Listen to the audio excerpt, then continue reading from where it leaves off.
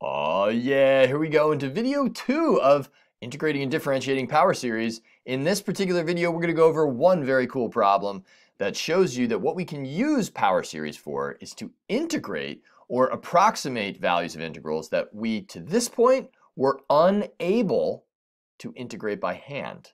So what you have here is an instruction that says use a Maclaurin series with as few terms as possible. To approximate the following definite integral to within 0.01 of its exact value. Oh my word. How are we going to accomplish that feat? Well, we'll see how to do that right now. So what we're going to do is we're going to use a Maclaurin series for e to the minus x squared. Let's build that. Because right now we can't integrate that by hand, right? Not yet, not without multivariable calculus. So up to this point, we couldn't do it. But our calculators could, and this function is continuous, so we can integrate it and it has area beneath it. So how do our calculators do it? How can we get a good approximation? Well, you take e to the x. You start with that Maclaurin series, and that's 1 plus x squared over 2 factorial plus x cubed over 3 factorial plus ... and it keeps on going on and on and on, x to the n over n factorial plus ... Now, from here, what our job is to then insert minus x squared into it. We're going to create a polynomial that represents e to the minus x squared. So e to the minus x squared would be equal to 1 plus minus x squared, plugging in a minus x squared everywhere there's an x.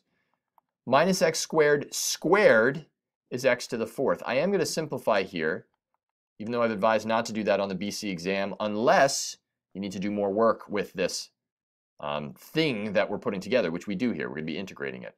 Minus x squared cubed, minus cubed is a minus, x to the 6th all over 3 factorial, plus, and so on and so forth. You're getting an alternating series here where we get minus 1 to the n is 0 is what we're starting with, times x to the 2n all over n factorial. So that's our pattern right there. So now what we're going to do is we're going to integrate that and evaluate it like normal. So then the integral from 0 to 1 of e to the minus x squared dx is approximately, well, let's find this. It's going to be the integral of this, which is x minus, integrate this like normal, x cubed over 3 factorial. Sorry, not over 3 factorial, just over 3. We're integrating it like normal, of course, plus x to the 5th over 5 times 2 factorial minus, and this will be x to the 7th over 7 times 3 factorial. Literally just integrating it like normal. Those factorials are constants. You don't need to do anything to the nth term at all. And now we're going to just evaluate this from 0 to 1. What you're going to get is a series that goes on and on and on. We want to notice first that, do you see how these things alternate in sign?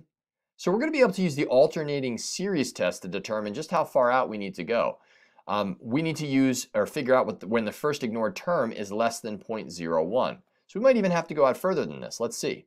So I plug in 1, just like we do in the fundamental theorem. That's 1 minus 1 cubed over 3 is 1/3, plus 1 to the 5th is 1.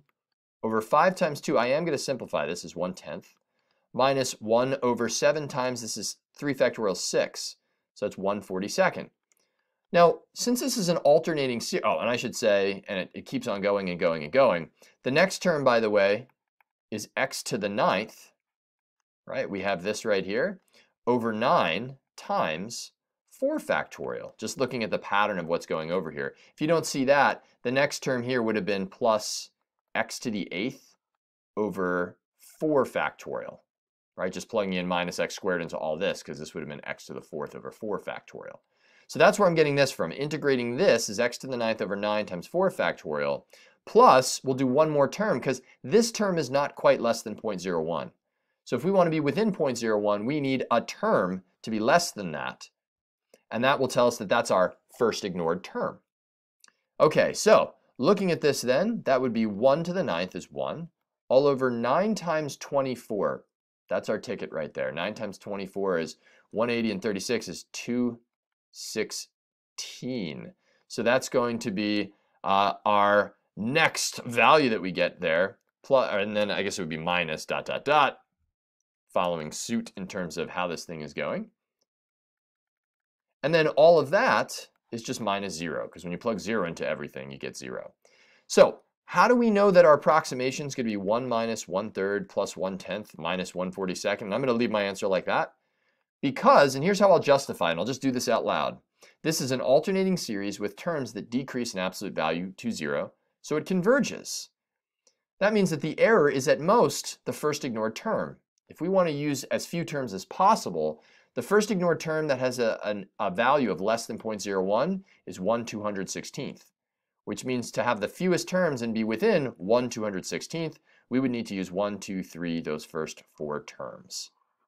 That makes that a difficult problem. Most problems you're going to be asked for in tests, they're going to tell you how many terms to use to approximate. I bumped this level up in terms of difficulty in case you're given something like that. So essentially, you go out as far as you can, as far as you want to, maybe needing to extend more terms at the end. Plug in your values like you would with the first fundamental theorem of calculus, and the first term you get that is under the error that you're asked to find that's your first ignored term. Everything before it becomes your answer. It's very cool. All right, I'll see you in the next video. It's gonna be awesome. Peace.